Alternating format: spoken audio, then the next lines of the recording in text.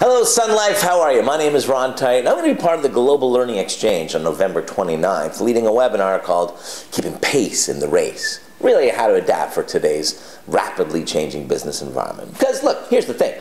We all know you want to do the best job that you can do. You want to serve those internal customers to the best of your ability. And you want to stay on top of your game so that you can manage your own career in a really progressive and proactive way.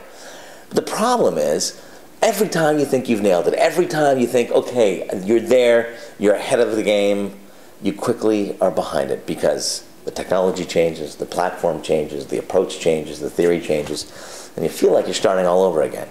So how do you do it? Well, that's exactly what we're going to cover in the webinar.